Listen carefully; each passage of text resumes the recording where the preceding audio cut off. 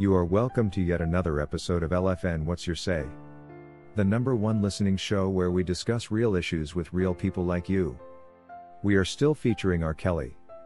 Real name Robert Sylvester Kelly. Also known as the R&B King.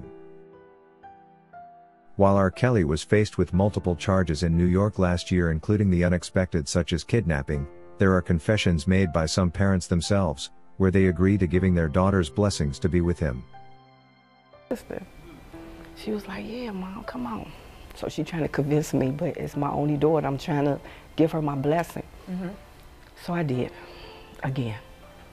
For a man who was accused of kidnapping, coercing and assaulting women, to later learn that parents such as Michelle Kramer were involved makes us develop even more doubts whether the government really did prove their allegations against him, or if the Brooklyn court conviction was just another free gift to the prosecution like the Chicago one. It turns out all supposed R. Kelly survivors have in the past years enjoyed celebrity status, showing up on media interviews, TV shows and others selling books carrying the valuable name R. Kelly. Friends to the media as they have been lately, in their search for fame, they have revealed a lot of information which can clearly show anyone critical that R. Kelly was nowhere close to the predator that was being described. And that he wasn't really guilty of all the counts that were described in court and that he was eventually charged for. For example, there is no way to accuse him of kidnap, when the parents themselves confess to have given blessings to their daughters to be with him. Maybe we can say that it didn't turn out the way they had hoped, but turning around and suggesting that he kidnapped their daughters is in a way going over the line. Meanwhile, what kind of parent does this? If you insist that your child was 17, and also confess to have blessed her being with R. Kelly, you are probably at more fault than the R. Kelly you blame. Remember, you as a parent are well aware of your child's age, but R. Kelly doesn't even know when your daughter was born. And truth be told, it may be difficult for a person to tell between a 17 and 18-year-old. Considering some of the women confessed to have lied to R. Kelly that they were of age, and yet with their parents' guidance, they now claim they were 17. I mean, how was he supposed to know? Remember, when you are out to date a woman, you will not be asking them to present to you their birth certificate before you can accept them over for a party or anything of the sort. You will likely go by what they tell you and what your eyes say. R. Kelly should not be judged as though he is different from other human beings just because he is a big-time celebrity. Being a celebrity does not give a man special senses to detect age through the eyes by simply looking at someone. We must admit it can get difficult to tell the difference between a 17 and 18-year-old. Michelle Kramer said her daughter became 18 only a few months after spending time with R. Kelly. Meaning she was at her transition stage to 18. That's if her mother's story is even true. Well, if she knew her age and still gave her a blessing to go be with him, how can we rule out that it was not all a setup to blackmail Robert? A setup so that she could later go on the Wendy Live show and say, R. Kelly kidnapped my daughter. A setup so that they could now press R. Kelly for exorbitant restitutions like they are currently doing in partnership with Brooklyn federal judge Ann Donnelly. Or even just so they get famous enough to sell out books in millions of copies. Why should it be that everyone else should gain financially, while R. Kelly loses both financially and socially?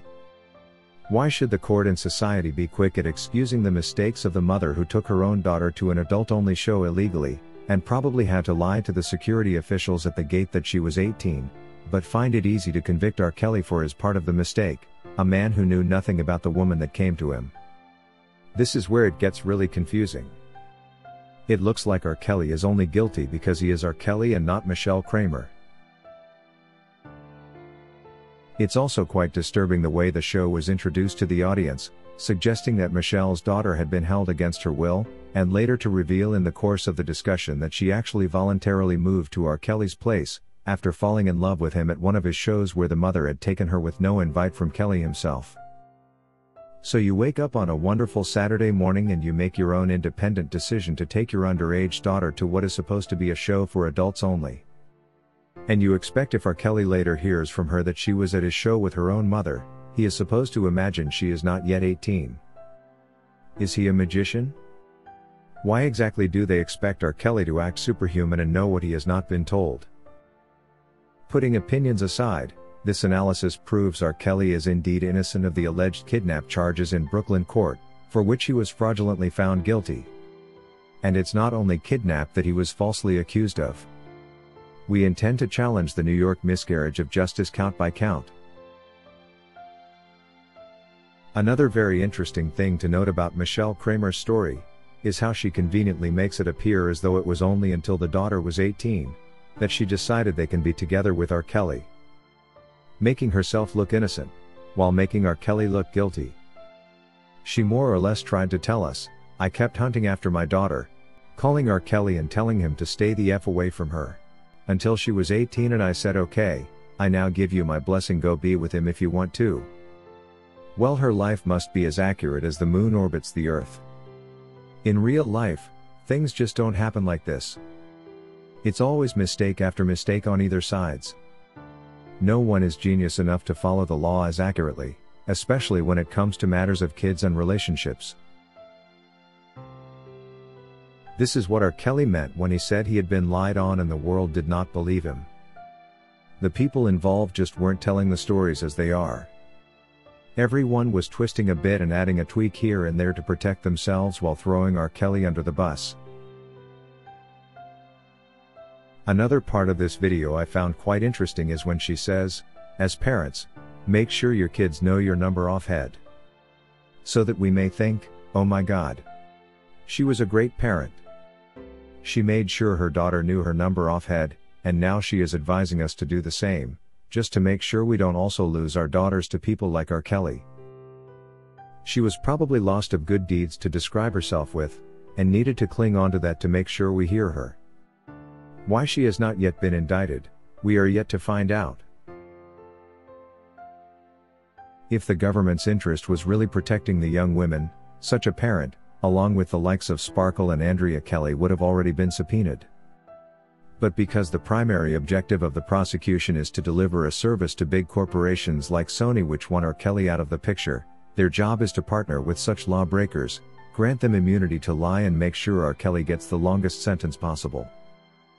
The case against R. Kelly will be remembered in history as one of the biggest schemes to defraud a big-time celebrity, where parents, associates, and women teamed up to make R. Kelly pay for the time they were with him. The time they were spending his money, eating his food, wearing his shopping, driving cars he bought them, selling out books with his name tag, and leaving his own children to suffocate while they siphoned his wealth to the core. In the process serving the master they never knew. Sony Music Records, which has a history of exploiting artists all around the world, later rewarding them with lawsuits after making billions of dollars from them. The same company that is suspected to have hired the doctor that gave Michael Jackson his last dose of medicine. Well, they think we don't know. Anyway, God knows. All we know is when any of their artists decides to make claims, for some reasons they begin to get entangled in strangely unique legal matters which we have always failed to comprehend. And phenomenally, if they don't die, they go to prison for a very long time. If you wish to take part in a live interview discussing any of these topics, let us know by sending an email to sashalfnmedia@gmail.com for scheduling. Thank you for watching today's video, a production of LFN Media, giving you another perspective of issues at hand. We make it our business to keep you updated with the truth amidst the cloud of lies the media wants you to believe. It is therefore important to subscribe to this channel, hit the bell icon and allow all notifications so that you don't miss out whenever we publish a new video.